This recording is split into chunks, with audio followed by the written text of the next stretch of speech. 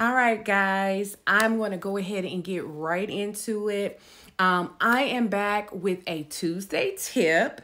Now, what Tuesday tips are going to be, and I'm probably going to do this for, I don't know, next couple of weeks or so. Don't know. Just kind of how the spirit moves me.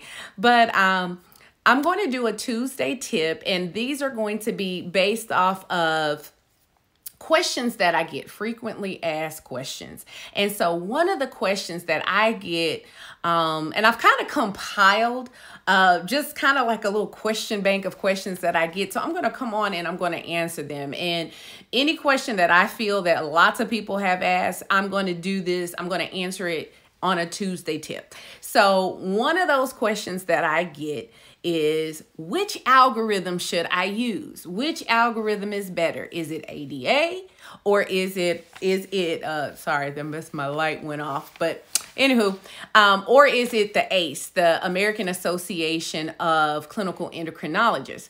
And it's a very simple answer, actually, whichever one you choose.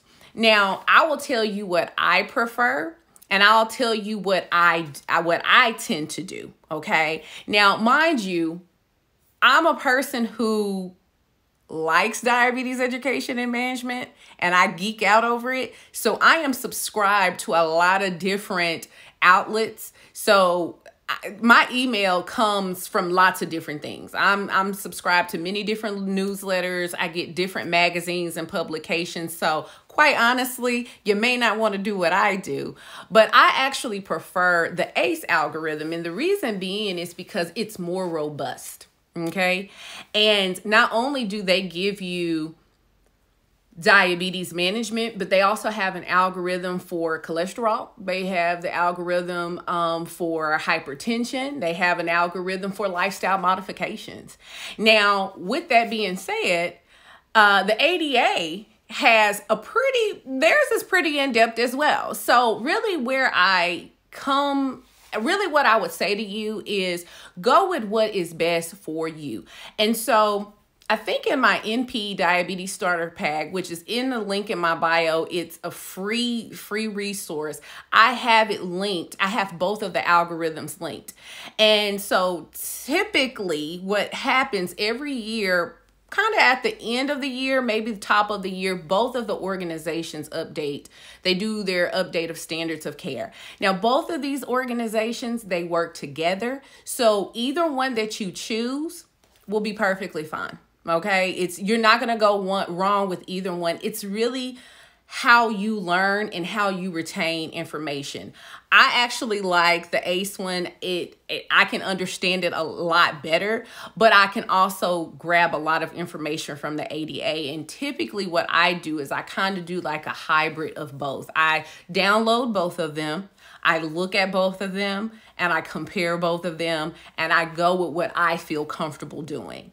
And so one of the things that I did want to bring up to you guys is just the similarities, okay? The underlining theme of both algorithms is very much the same, okay? So I got some notes here and I'm just going to point out the things that they both talk about. There's slight differences in both of them, but it's nothing to go holler about. So they're basically the same, and some of the similarities that you're going to have, both of them, hands down, first thing before you even think of prescribing any medication, they both very much preach comprehensive lifestyle modifications.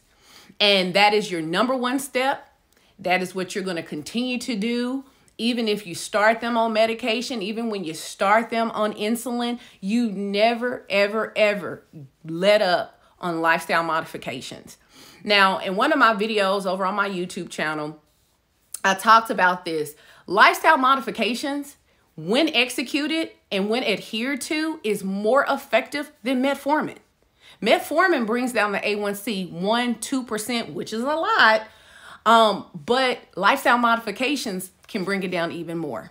So you never ever want to let up on lifestyle modifications, and both of these algorithms, they push and enforce both of them.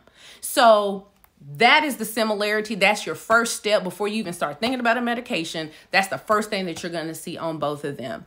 Another thing, another common theme that you're going to see is that for both of them, when you do start medication, metformin is first line. Now, on my last Tuesday tip, I talked about when metformin should not be first line, but for the average person, metformin is your go-to. Okay. Now, of course, you're going to have your zebras. You remember in nursing school, they taught to you about your zebras. You're not going to have a zebra that walks through the door every single day, but you are going to have people that are the outliers. But the average person, metformin is going to be your first line medication.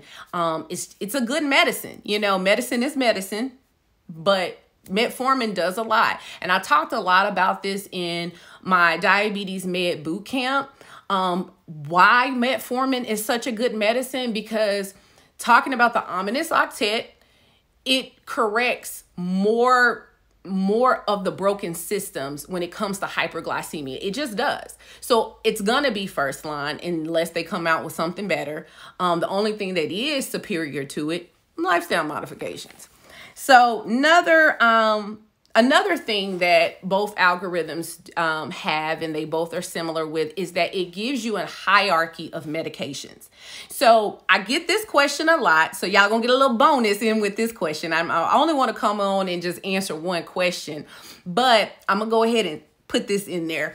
But I get this question a lot where people are like, okay, after metformin, where do I go? Well, the algorithms actually guide you pretty well. They guide you enough without taking away your clinical judgment. Okay. And let's talk a little bit about clinical judgment. We are nurses. If you are a nurse practitioner, you are prescribing, because all nurse practitioners don't prescribe. They're not prescribing providers. But if you are a prescribing provider, you have that prescriptive clinical judgment, and you should use it. Only you know your patient. Only you know what this diabetic is going through. You know what their hiccups are, and only you can answer those questions. I have received the question a lot. Okay, should I start this medicine? Should I start this medicine? I can't answer that question for you because I don't know your patient. Depending upon what's going on with their kidneys, what's going on with their liver, you know, how long have they been a diabetic? See, there's lots of questions that I can go through. And what I love about the algorithms is that they both give you guidance, but still allow you to have clinical judgment. And so both of them do that. Okay. And then lastly, they both talk about like the strength of recommendations. So there's this hierarchy where the top medicine is the one that you should go for first, and then the second and third and fourth and fifth. But then there's also the notation of how strongly you should go for this one. So there's a couple of medicines that are pretty much neck and neck. Depending upon what's going on with the patient, you may go with one over the other. And these are your common things. Again, which algorithm is better?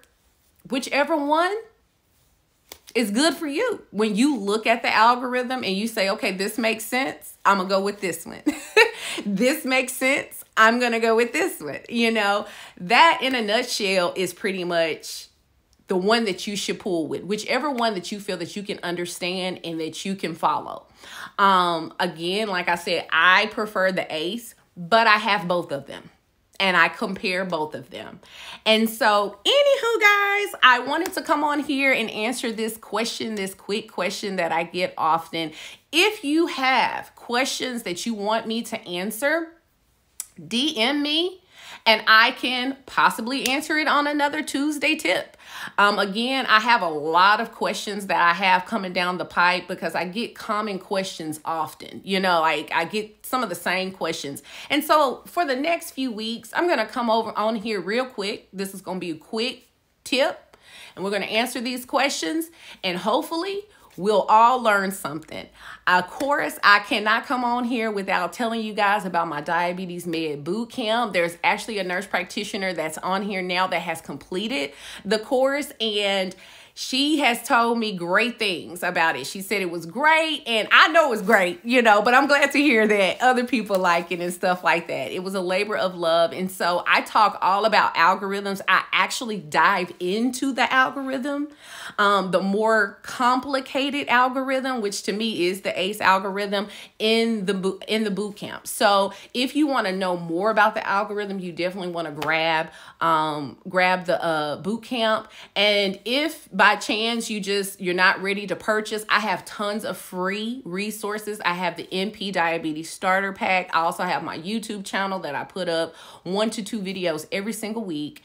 And I'm on Instagram a lot. So y'all, if you want me, you gonna find me. And so anyways, you've been sitting here with Kim E, the Diabetes NP, and I will catch y'all later. Bye.